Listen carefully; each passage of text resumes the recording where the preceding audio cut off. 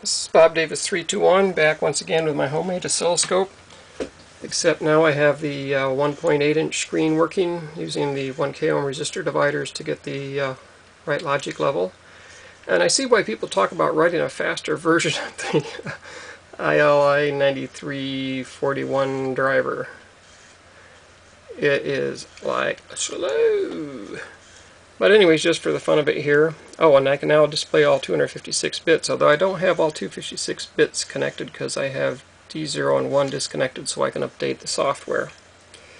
But it still looks pretty darn good. But watch the change over here as we switch to a square wave. It has to do an entire trace.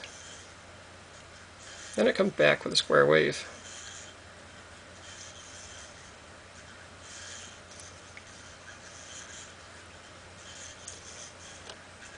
And we'll change it to a triangle.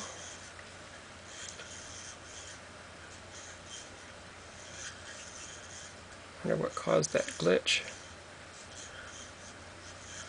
Anyways, there's a triangle.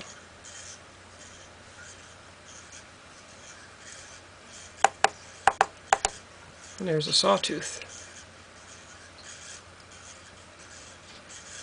But yeah, I could see a need for something to speed this baby up, because it ain't very fast. And to use the push buttons, it only reads the push buttons when it's on the right hand side, so it's really annoying to try to use the push buttons.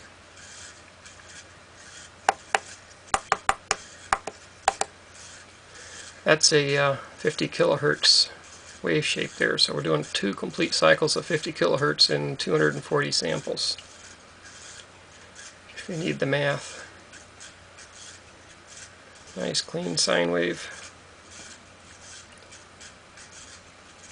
So anyways, there's my oscilloscope set up with the TLC 5510 and all that other stuff. Soldered down to an adapter over there, 16 megahertz clock, running an oscilloscope demo program. Running it really slow.